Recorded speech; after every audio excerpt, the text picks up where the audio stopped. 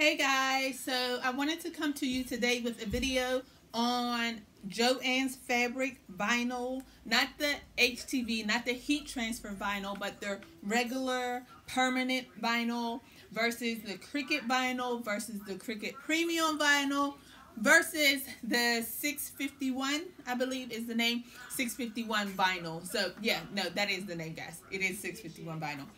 So I will tell you. Well, I'm going to wait till the end of the video to let you guys know which one is my favorite. You might be able to pick up on which one is my favorite throughout the video of me explaining it to you guys. So, keep watching.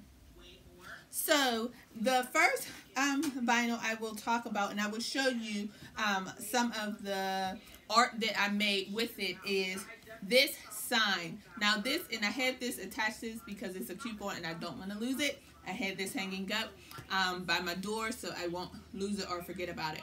But this vinyl is the 651 vinyl and by Oracal, something like that. I'll be butchering words, y'all. So it's by that brand, 651 Oracal. So that is what this vinyl is, and this is the color gold. It's just a basic gold color, and I did pick this up from Vinyl Packs online, and yeah, don't shop at that place. Yeah, I wouldn't recommend them. But anyway, in terms of the vinyl, some of the things that I noticed with this vinyl versus the other ones is that it was inexpensive.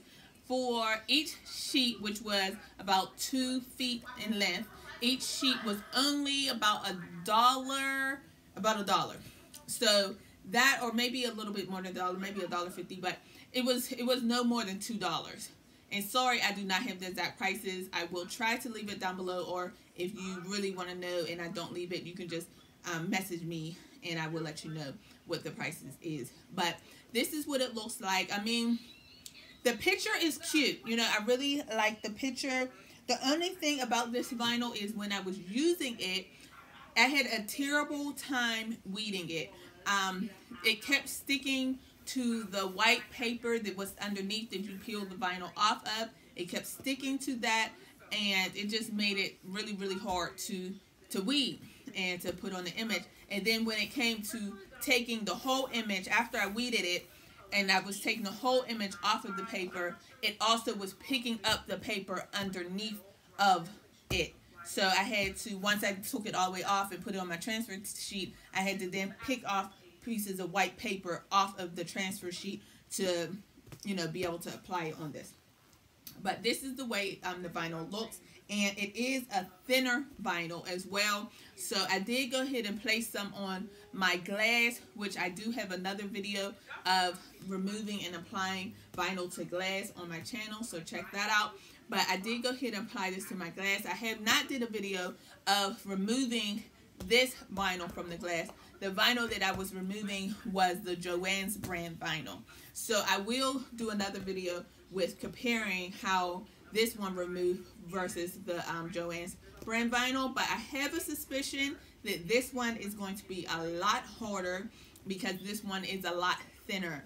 And with the Joanns vinyl, because it's thicker, it's easier to grip. And when you grip it, it's, you know, it peels off nicely versus just being so thin, if that makes sense. So, but that's just my hypothesis. I have not tested it yet, so we will see how it's going to work when I go ahead and attempt to do that. The second vinyl that I used was the Cricut. No, this one. This is the Cricut vinyl. My hands is all full.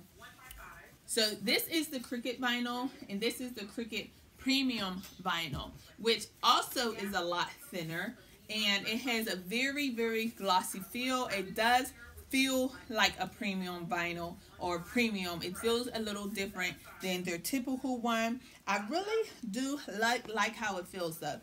It is a lot thinner, so I don't know how it's going to peel off. I know just simply trying to peel it off of this is not very easy. So I don't know how it's going to do when I try to peel it off of my windows or glass, and I do have some of this as well on my glass, so I will do a video of that showing you how well that one does versus the Joanns.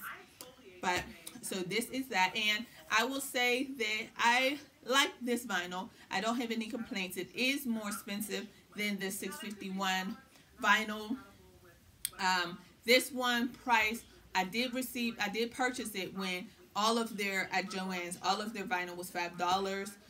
And I want to say that, well, I paid $5 for it, but I believe the price was like $12, $10, $11, something like that. So this is the Joanns Fabric, not Joanns, this is the Cricut Premium vinyl, and they do have more colors out now. When I went, their color selection was not very big, but I believe it was a new product, so I'm sure that they have a lot more colors now at this time.